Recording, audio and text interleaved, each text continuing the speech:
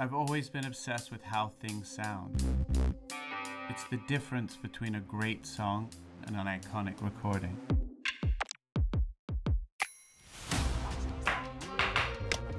I am Mark Ronson. And whenever someone sits down to play me a song, I'm already thinking about the sound. Be impressive.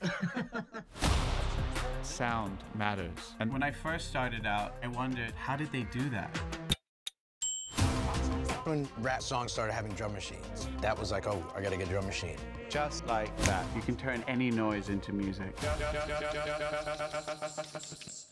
Just like that. We're constantly searching for new sound. I made a whole album with one of these. Where did you actually sample the seagulls? Things. I think it's just me. Pure genius, Mark. Pure genius, I meant. These machines are used to create the sounds of the people that are not in the mainstream. There's only so much that we can do with language. The whole world opened up. Wait a minute! And you started to see bedroom producers. Let me do a little editing. The next person that is going to change music has no idea how to play the guitar. Is this allowed to happen? I've been doing it wrong for 30 years. Don't believe me, just watch. I didn't need words. I just needed sounds. This is a PV decade. I can't believe this is really happening right now. You can do anything you want to do.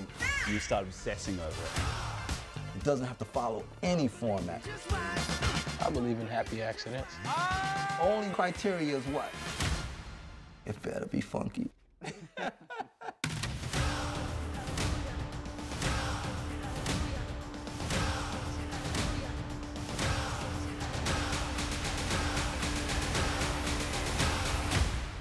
We're just getting started.